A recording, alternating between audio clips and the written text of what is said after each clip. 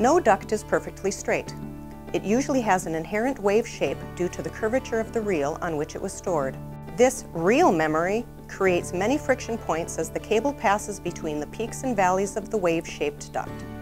A thin coating of Prelube 2000 on the duct walls reduces the effect of friction and allows the cable to travel farther and faster. Blowing techniques are employed to overcome the friction caused by reel memory.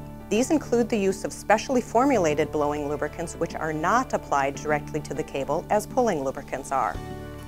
Prelube 2000 is injected into the duct in front of the lubricant spreader.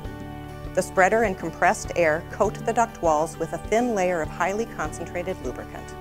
In fiber optic installation, Prelube 2000 is superior to cable pulling lubricants in many ways.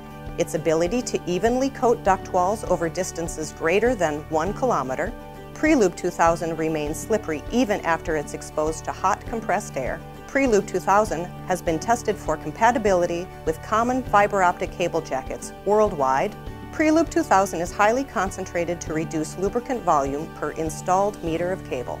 Prelube's highly concentrated formula means that only small amounts of lubricant are required. A little goes a long way and can increase installation distances by 5 times or more. For more information on Prelube 2000, visit polywater.com.